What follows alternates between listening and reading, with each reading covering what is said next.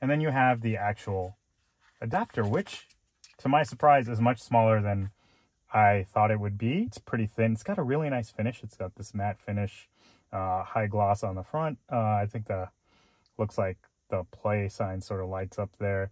And you've got an adapter. So you've got your typical USB-A port, which we'll use for our car. Then there's like a USB-A to USB-C adapter as well. I think the only way we might use that is if, I'm guessing you can use the adapter itself as a small power bank, and this would allow us to do that.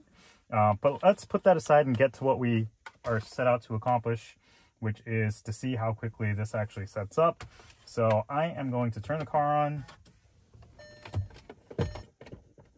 So I got it plugged in there. I'm going to go to the Bluetooth, is what I read on the quick start guide, and see if I can find, oh, so there's some activity on the screen already. Looks like it's giving me 3 options. It's recognizing the right phone there. Oh, and there's a pair request. And it appears we're connected. Use CarPlay.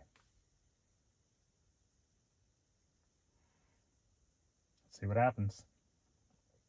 Oh, there we go. Look at that. So let's just test responsiveness on this thing. Seems fantastic. I can still use my steering wheel volume control. The audio is great. I don't notice any degradation from that perspective.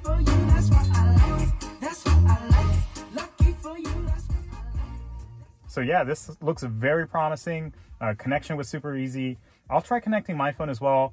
I'll use it for a while. I'll give you any additional feedback that I realize from that perspective. But this seems to be a winner. The connection was really, really simple to walk through.